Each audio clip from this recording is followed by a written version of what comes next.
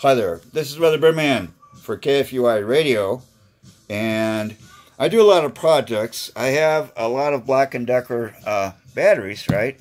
And I have a Black & Decker drill, but they're $79 to replace. I'm thinking, well, I left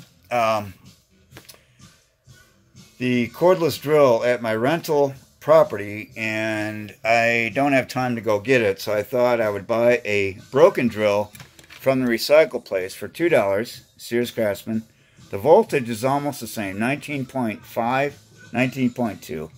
So to have a 20 volt battery is not going to make a whole lot of difference. It's a Black & Decker put into a Sears drill. So it's basically a Black & Decker, and because I could get access to batteries, I have more of these. One came with the weed whacker. The other one came with the drill, which I do not have, so I thought, and the chargers, they're $13.95, brand new, $13.95 for a charger.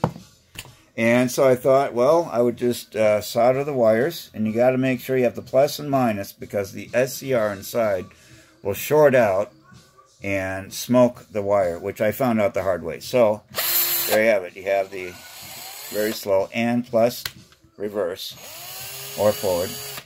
So this is one way that I could finish the job. I could climb up to the deck on the second floor. My house does have a second floor, so this is one way. And I made sure the battery does not overheat. I bought this battery for $2, and it does not have as much life to it, but better, you know, for $2, you know, same thing as a backup to go with the Black & Decker weed whacker and the cordless drill. This is Weatherman here at KFUI Radio. This video is brought to you by the Ketchup Advisory Board. Thank you for tuning in. Oh, look, a cat. Hi, Rosie.